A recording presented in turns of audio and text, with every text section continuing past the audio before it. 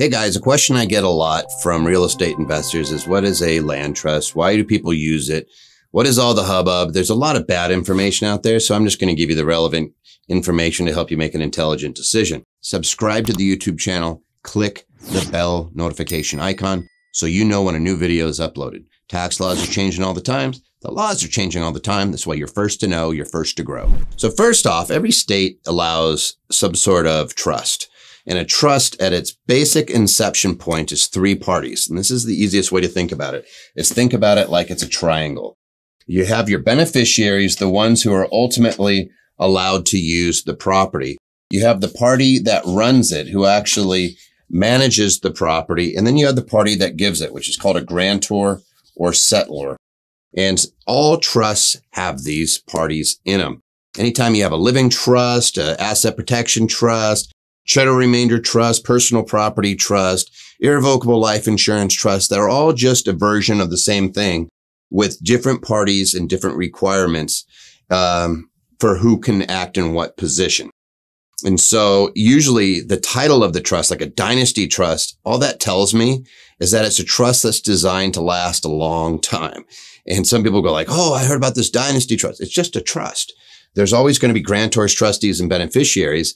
And then we're going to just have some relative idea about what are the qualities of that trust. Is it revocable? Is it irrevocable? Is it for tax purposes? Is it defective for tax purposes? Like we go down this line. So when we say land trust, what we're really saying is a trust that holds land.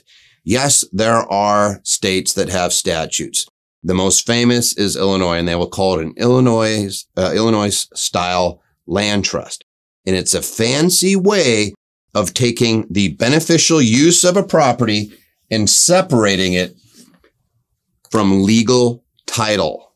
That's all it is. We're literally taking away what name is on the title from who gets to use and control that property. I hope there's some bells going off now for people when you realize, wait a second, the party whose name is on that title is not the party that gets to occupy or develop or use the property. Correct. That party whose name goes on the title is as a trustee on behalf of the trust. So let's call it the blue trust or the pink trust or whatever name. You could literally call them anything. And a trust cannot own something by itself. It always has to own it through a trustee. So think of it like a parent for a child. The child's name is not on the property. If the child is a minor, it's going to be the parent's name only because they are the only ones who can contract. In a trust, it's a fancy way of saying, hey, the trustee is the only name that's going to be on the title. The beneficiaries are sitting out there and they're not required to be disclosed. Now, there is a state that does require disclosure, Arizona, but most states don't. And then even then, we could still get your name off the title. That is why land trusts are so flippin' popular. It's not that it's an asset protection tool, because it's not. If somebody says, oh, I'm going to use a land trust and therefore I'll never get sued and da-da-da-da-da. No, land trust has nothing to do with that. You have to use it in conjunction with another entity if you want the asset protection. But what they're fantastic at, what they are absolutely bar none the best at, is getting your name off of a piece of property. And consider this, you had 10 pieces of property, you had a slip and fall on one of them, and they pulled up your name and saw that you owned 9 other pieces of property. What are the chances of you getting sued right now? Very high. Hey, rich person, they've got a bunch of properties. They have something to lose. Put it on the flip side. Now assume it was one piece of property. It was in Blue Trust. They pull up Blue Trust and they see it has that one property only. That's it. And by the way, this trustee's name doesn't even have to be yours. You could have a professional sit in that. You could have a company sit in that.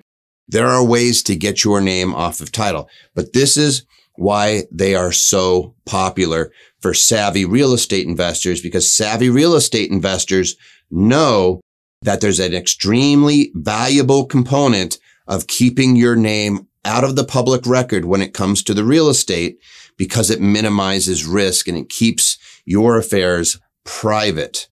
And it really is worth its weight in gold when you look at it from just that standpoint. Such an easy tool where all we're doing is separating out legal title from true beneficial ownership. And by the way, yes, we can take that beneficial ownership and we could stick it squarely within an LLC or some other entity. Yes, we can do that. No problem.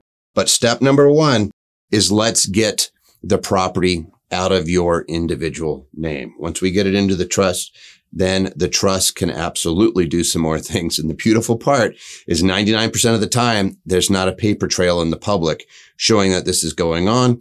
And that is one of the most effective asset protection techniques ever, is just making sure people can't easily determine that you're an attractive target. Now they are just going off of merits only. I'm not saying do any skullduggery, but people do not need to know that you've got 50 properties. If they do know you have 50 properties, your chances of being subject to needless litigation goes up exponentially. In fact, I think it was Mark Cuban who said one of the worst parts about being wealthy was having to deal with all the lawyers because people are always trying to take it away. The homeless folks are not getting sued to take away their assets. It's the people with assets that get sued. And if you can prevent the public from just willy-nilly being able to see what you own, it's an extremely, extremely effective tool.